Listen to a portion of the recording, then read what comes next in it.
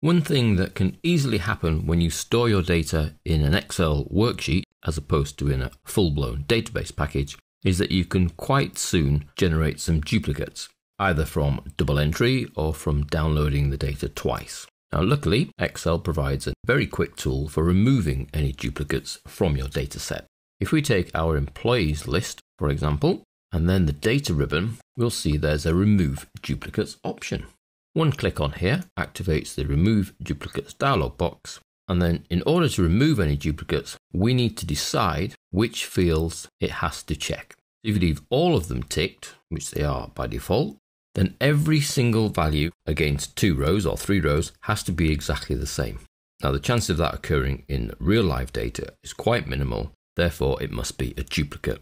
So if we leave everything selected, ensure we have the little tick in My Data Has Headers, because if we remove that tick, it then includes the headings in the check for duplication. So we need to keep that selected. And if we say OK, we find that there are actually no duplicate values at all. That's great. So there are no duplicate values.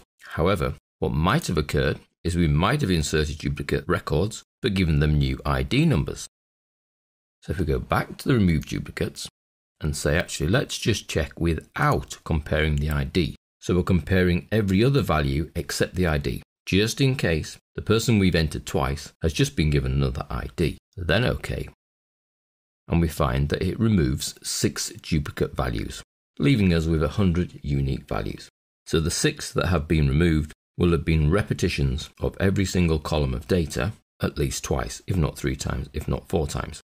My only drawback with this tool, it doesn't actually tell you which records it's removed. Not even which rows they were removed from. It's just taken away 6 duplicate values.